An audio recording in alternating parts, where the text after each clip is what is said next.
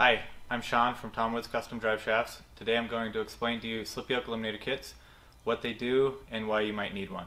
So the first thing to know is what is a slip yoke and what is being eliminated. Well, this is a drive shaft like you might find in a TJ or YJ, Jeep XJ, a lot of different vehicles they'll use this. Not just Jeeps, other vehicles as well. This is real similar to what you'd see in a TJ. I'm using this as an example because it's nice and compact. So a slip yoke eliminator kit, it doesn't really eliminate the slip yoke, it moves it from the transfer case to the drive shaft. This drive shaft right here is what you end up with, and you can see this drive shaft compresses and extends, so it has a slip yoke, but that slip yoke is built into it. The reason to do a slip yoke eliminator kit is really to facilitate this type of shaft, which is called a double cardan style drive shaft. A lot of times people also call this a CV. What this does is, this is a pretty stock setup. So if I measure these angles, I measured it earlier, but the transfer case is about, this one's about 3 degrees. This drive shaft is 10 degrees. And the pinion is about 6 degrees. So I'm going to draw that out a little bit. We have the transfer case here, and that is pointed down about, I think I said 3 degrees. And then we have the drive shaft, and that was 10 degrees. And then the pinion, that's the pinion. Let's just call it 3. I think we measured it at 6, but let's just call it 3 so it's parallel with the transfer case. That would be an ideal setup. So what you have here is you have a joint and a joint, and the joint angle is the difference between the drive shaft and whatever it attaches to. So you've got 10 degree minus 3 is a 7 degree angle and a 7 degree angle. So you have two joints running at 7 degrees each. We'll dive a little deeper into this in another video explaining all about drive shaft angles, but that's the basic concept here.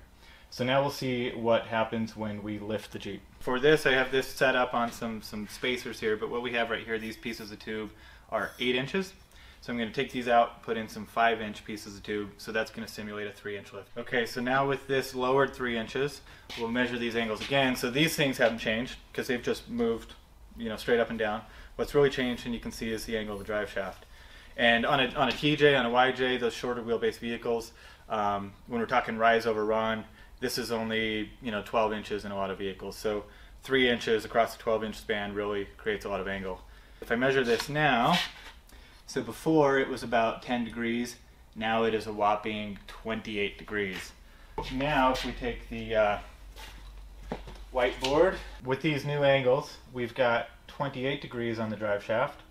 We'll still call it 3 here, 3 here. So now the difference is we've got 25 and 25. So considerable change from before.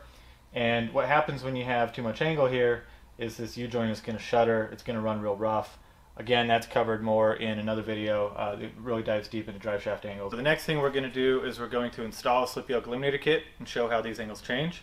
What we're going to end up with is, instead of having the slip yoke here, it's going to have a yoke, just a bolt-on yoke, a lot like this one here. And that yoke's going to sit about right there, the edge of the yoke. So the U-joint is going to move closer, so that in effect lengthens the drive shaft. But there's some other advantages that you get with that as well, which you'll see later. Alright, so now we've installed the slip yoke eliminator kit. So now there's not a slip yoke here anymore, it's a bolt-on yoke. And then the double cardan style drive shaft, this bolts to that yoke, and then the other end bolts to the axle just the way it normally would. Before I get too far, one thing I want to cover is, a lot of people think that because there's 2 joints here, that this is going to flex twice as far as a single joint. And that's not really the case. There's some other components in here that limit the flexibility. So as far as how far it flexes before it stops, you're going to get pretty similar amount of angle out of a single joint here as you do the double cardan. What this double cardan does is it transmits power more smoothly. So before, where we had 25 degrees of joint angle here on one joint, now there's 2 joints running at about 12.5 each. So that splits it up, it smooths out the power flow. You'll see that it's not even 25 anymore. I measured this again, and now we're at about 22. So remember, we're subtracting this from this. This was 3. So we subtract 3 from 22. Now we have a 19 degree angle here. So that means each of these joints is running at, I guess, 9.5 degrees each. Now this joint, there's too many dance partners, if you will. So this joint is running at 19 degrees, and that's too much. And it's out of sync with these 2 joints. So what we do with the double cardan is we rotate this pinion up so it points toward the transfer case and in line with the drive shaft. I will simulate that here. So what we're looking for in most vehicles is we want whatever the angle of the drive shaft is, we want the angle of the pinion to be about 2 degrees less. So we bring it up right in line with the drive shaft and then 2 degrees down, and that's perfect. Okay, so I've adjusted this pinion. It's now at about 14 degrees. The drive shaft is now at about 16. And what happens when you bring the pinion up is you are lifting up the bottom of the drive shaft. So my hand's the pinion, the drive shaft's the drive shaft. You raise the pinion, you lift up the drive shaft. So that decreases this angle. And right now we have about a 2 degree difference between these two, which is perfect.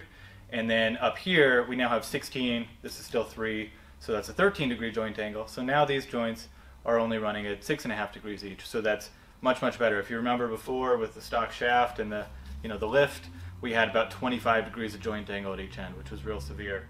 Now the reason we want this to be 2 degrees, 2 reasons. On a vehicle with leaf springs, under load, the wheels are trying to turn one way. The axle, I guess the wheels will be going this way, the axle is trying to turn the other way. So you're going to get a little bit of axle wrap. And if you have, let's say it's 4 degrees of axle wrap, you start with 2, you go to 1, to 0, to 1, to 2 again, and it stays within that 2 degree window the whole time. If you start with 0, it's going to go from 0 to 4, and then you're going to get a little bit of vibration out of this joint. Or you could. On like a TJ or an XJ or a vehicle with coil springs and control arms, the axle isn't wrapping, but you still want a little bit of joint angle here, and that is because these U-joints, these bearing caps are bearings. They need to do their job as bearings. They need to be able to move a little bit, and if they don't, the needle bearings, they'll just kind of stagnate in the end of the trunnions. They'll wear grooves in the trunnions, and so you want to have them move just a little bit, a degree or 2, maybe 3 degrees. That's perfect here. So one thing I didn't discuss earlier is transfer case drop and pinion shims or pinion adjustment. A lot of times you'll get a lift, maybe it's a 3-inch lift and it comes with a 1-inch transfer case drop, or it comes with some shims, or maybe both. And what that's really doing is if you have a 3-inch lift and then the transfer case drop, it's basically a spacer, and it just drops that transfer case down 1 inch. So it tricks the drive shaft into thinking it's a 2-inch lift. It minimizes the effects of those angles. Same thing with the shims. You're bringing that pinion up a little bit, and it makes it where it's not right, but it makes it a little less wrong and livable for some people. But it's kind of a half-ass fix. The real fix is to do the slip yoke eliminator kit and the double cardan style drive shaft. So if you get a transfer case drop, maybe you want to put that in temporarily. Maybe just save yourself the time and go straight to the correct solution. So just to recap, a slip yoke eliminator kit, it does not eliminate the slip yoke, this is the old style slip yoke. What it does is it moves it to the drive shaft, but the real reason to do it is to shorten up the output of the transfer case a little bit, make it able to run a double cardan style drive shaft, and reduce the angles on the drive shaft, which is going to give you a smoother power flow if you have a lifted vehicle.